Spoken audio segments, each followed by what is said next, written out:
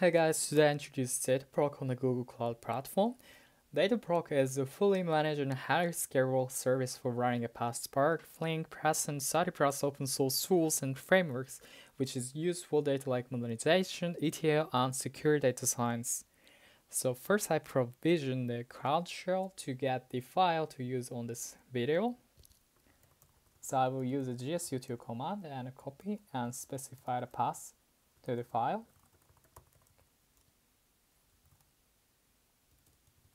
And this file is called a benchmark py file and download on the current directly. And to see the contents of the file, I use the gsutil cat command. Actually, I don't need the gsutil, just cat command. And here you go. This is the file. I can see this is basically some algorithm to calculate the number of the pi, and you can see the unit square is defined here. And basically, there takes the argument, which is the partitions for the script. So I'll go to the Dataproc console, but before that, I'll actually go to CrowdStorage, and to make the CrowdStorage bucket, this will be ID of this project name, and doesn't matter any allusion. I just provision this bucket here. Then I will go to Dataproc console.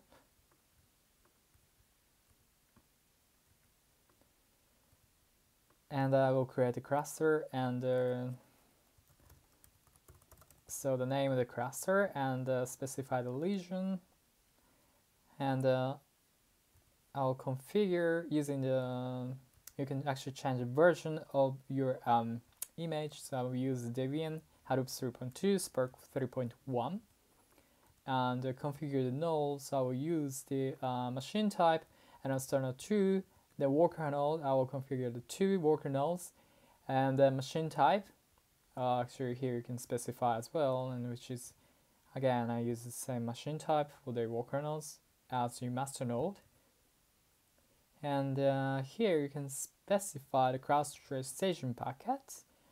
This is used for storing the cluster job or the other some outputs as a staging packet. So I will check again the gsutil ls to check my packet just created, and this is the my project name and the bucket that I created. So I'm gonna type here and just cut off the unnecessary part.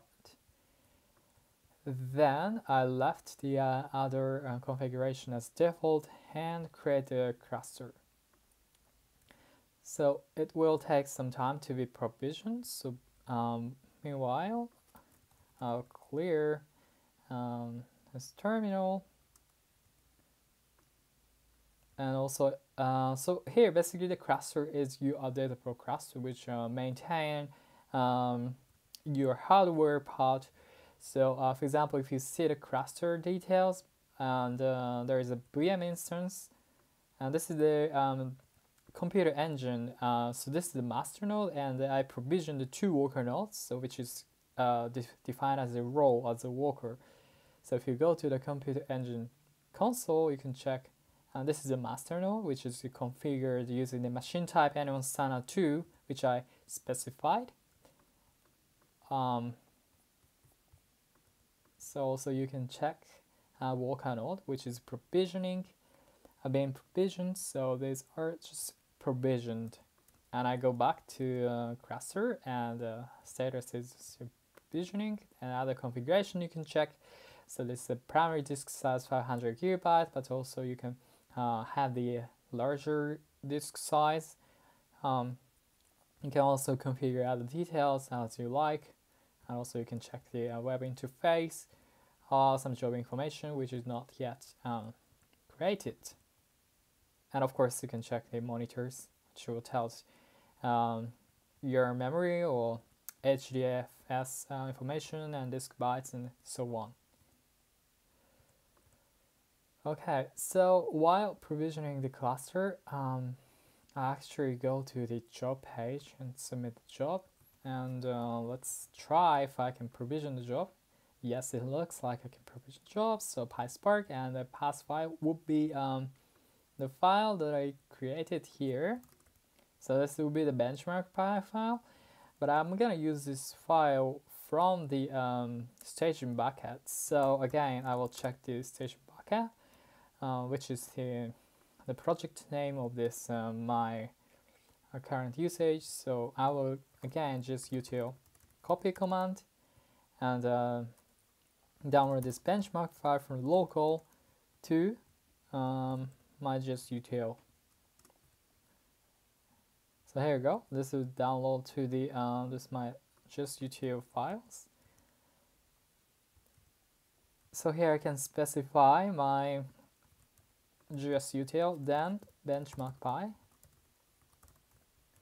and this will fetch the benchmark Pi file from my just bucket just created. And the argument here, as I mentioned, I can specify some argument. I will use the 21st and then max use per hour. I will use it to just 1 hour at the beginning. So I submit a job, and it's successfully submitted. So the status is now running. So now the job is running on the cluster. So if I go back to my cluster, yes, which is successfully running, and see the metrics.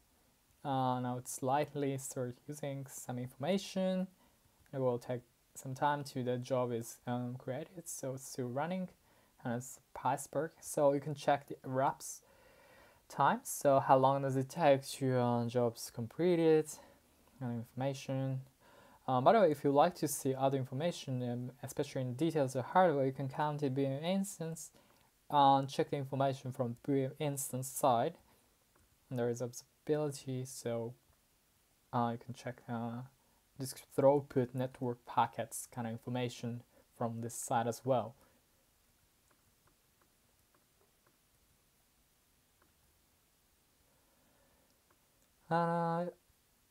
This shows the output of your jobs and configuration as well, and it's actually succeeded. So if you go back, you can check loading jobs, and here you go, the status is now succeeded. So your first job is successfully run, and the provision is succeeded. And so let's go to the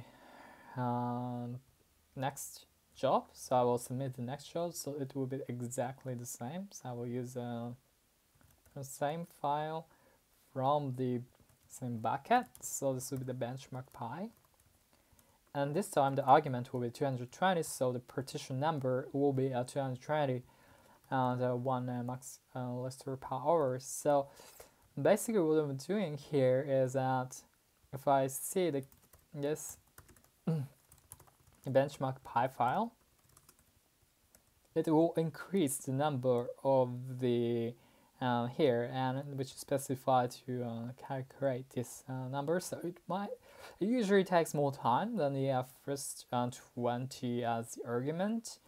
So let's see how it will be reflected on the jobs and also metrics, which will show me on the monitor.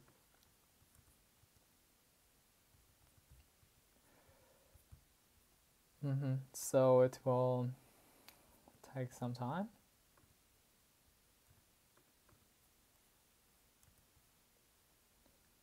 And obviously it takes more time than the first one, which is only the 20.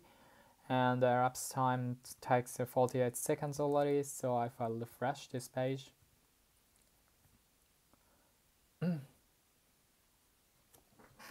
yes, it's still running. It's already 31 minutes, so it might take more time. Meanwhile, I will prepare the one thing here. So I'll provision the cluster again.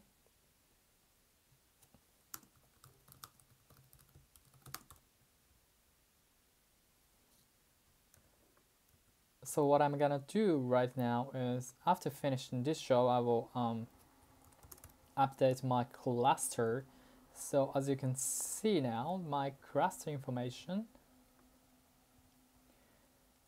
it has the two worker nodes and one master node, which can be seen from the Boolean instance. So right here, there is this master node and two worker nodes. I'm gonna increase the number of the worker nodes so that the cluster can work efficiently to handle a job which takes extra time. For example, so the second job, I just leave it as a default name, but basically the second one, so it takes more time, like twice time of the first one. So I will update this cluster and see if this will affect at any time for the job execution. So gcrowd Dataproc, then clusters update, and I will use the cluster name demo cluster and the legion. This is US central one. Then here num workers. Then I'll specify 5. So it starts operating to update the cluster. So if I go to the cluster page, here you see the update in the cluster, and also go to Boolean instance, and now you see the first it has only 2 worker cluster, but now it has a 5 cluster. So it's easily to configure your cluster using the command line, and when you have the larger files or the file that takes more processing, it's usually recommended to increase the cluster, so it's a horizontal scaling instead of the vertical scaling, which just change the computer type, machine type, because basically those additional workers have the same type as the previous workers machine type. So if I go to the page, you can check anyone sign up 2 is set as the machine type. If I also go to the first 2 machine type, I mean the workers, the machine type is the same, exactly the same, and it's turned out 2. And so let's rock.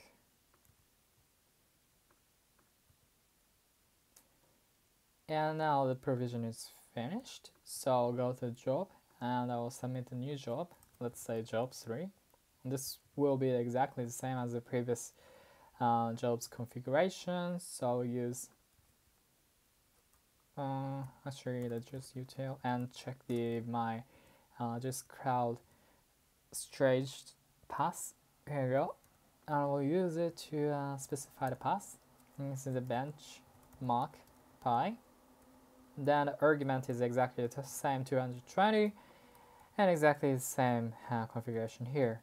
And submit the job and see if this will reduce the total time to process for the exactly the same jobs. So I will go back to the jobs page, and now I can see this will start running. So this one and this one is exactly the same configuration, and the first one takes 1 minute 47 seconds. So now I add the 3 worker nodes and to see if this will help to reduce the elapsed time or the total processing time.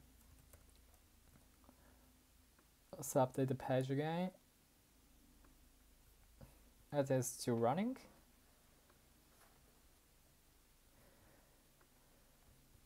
For example, this one is the previous one. If you see, the text is CPU utilization 50% and some information, and it is a lot of memories. And if I see the new jobs,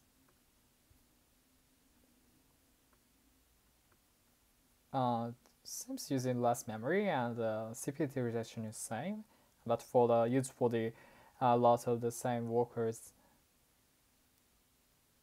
And there you go, it's succeeded. So now it takes less than 40 seconds less than the previous work. So it actually helped by adding the additional 3 worker nodes.